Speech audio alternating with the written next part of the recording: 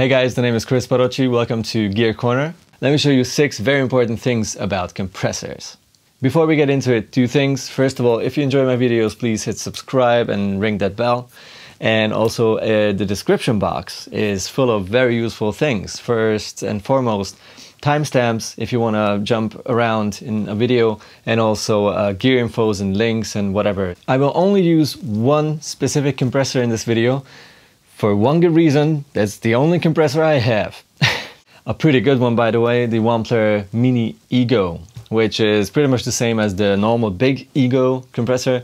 It just has, instead of 2 extra knobs, it has 2 switches. And now on to the 6 important things I promised. The first thing is that a good compressor can make your really quiet tube amp sound pretty big. We all love, and most of us love, tube amps. I certainly do. And if you're using them without any attenuation, they're pretty loud. They're way too loud for at home. So what you're doing is turning it up to a point where it starts to sound all right, and sort of hope that it's not too loud for everyone else around you. So that's a sound, and that's good. But what you really do not have is that sort of spongy power amp saturation or compression that you have when you turn up the same amp to a proper level. To demonstrate this, I have the volume on my Rev Dynamis head way down. Kudos to Rev, it still sounds good.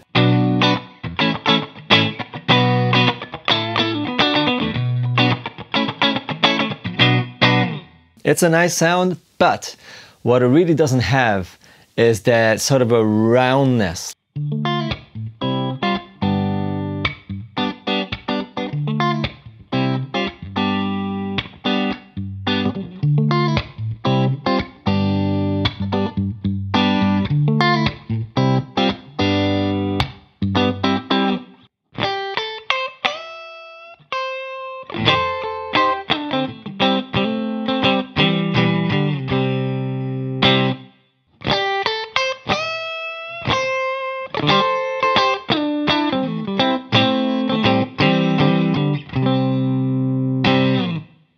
Number 2, a compressor makes you fit in a mix way better.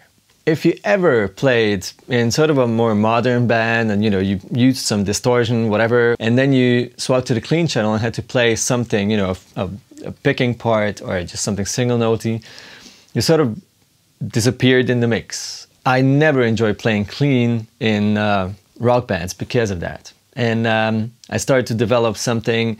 Instead of playing clean, I started to search for pedals and guitars, modified guitars, to make the volume knob usable. And I stick to my gain sound and just turn down the volume for clean, which is also a very nice clean sound, but it's a different experience because it still sort of compresses a little bit. And that helped me fit in the mix better. And then when I finally went for it and bought myself a compressor, this one, the Ego Mini, I realized that it's possible to have a very uncompressed sounding clean sound on stage that's easy to use. Let's start without the compressor.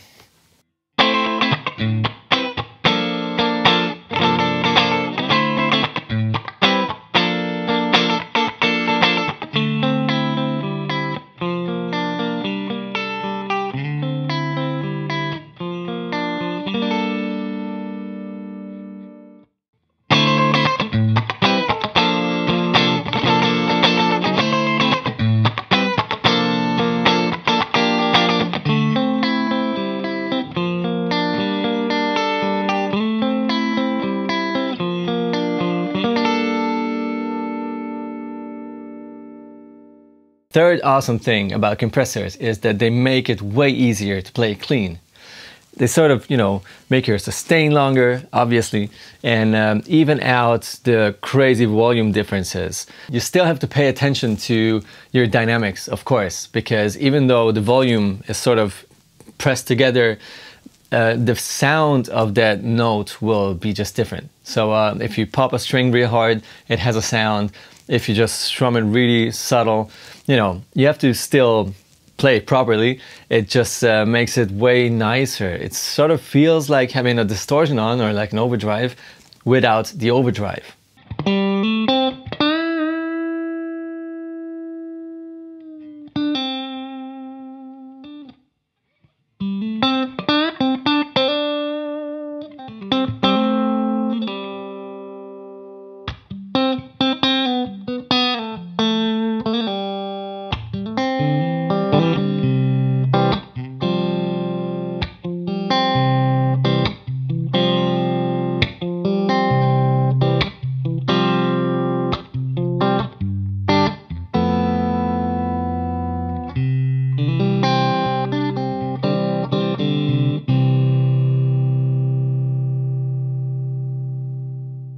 Number 4, if you have a compressor that has a blend or mix knob and a volume obviously, you can use it as a clean boost, which is very nice. You know, sort of set the mix way back that it barely compresses and use the volume knob to boost some dBs. And it's very nice to use it as a sort of a volume jump, you know, like a sort of a solo pedal.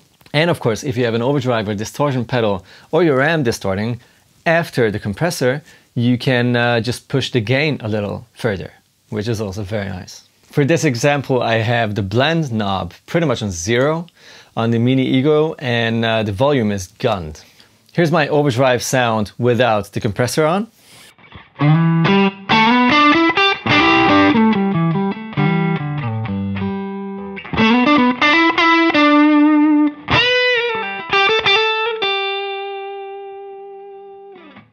And then the compressor set to a clean boost setting in front of that overdrive pedal.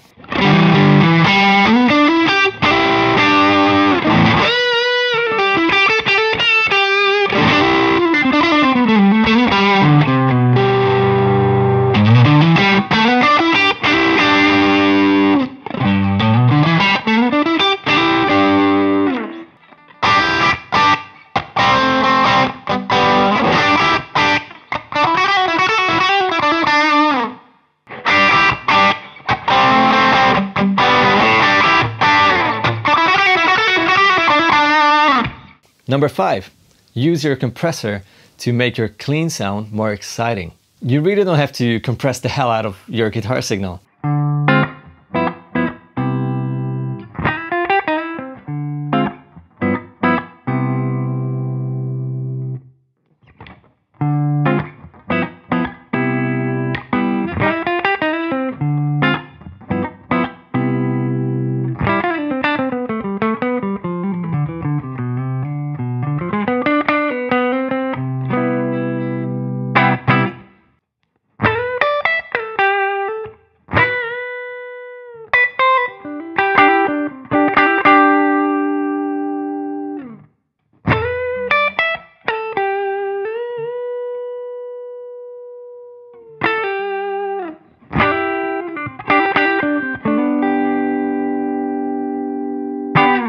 Number 6, this is the last one and the most fun thing about compressors.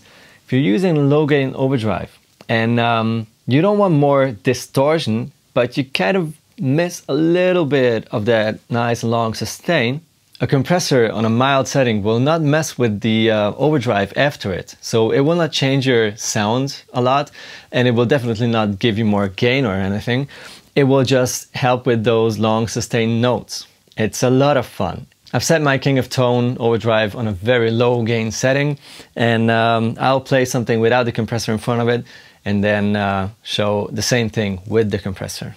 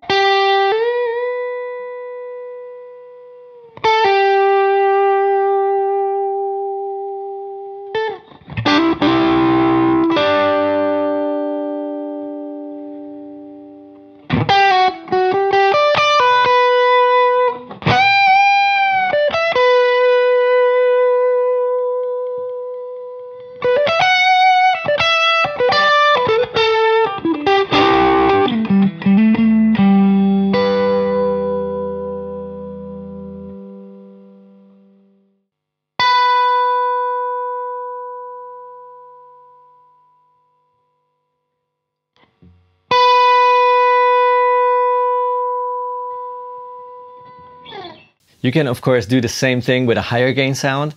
Just keep it in mind, if you're using quite some gain and a compressor, you might have some noise issues.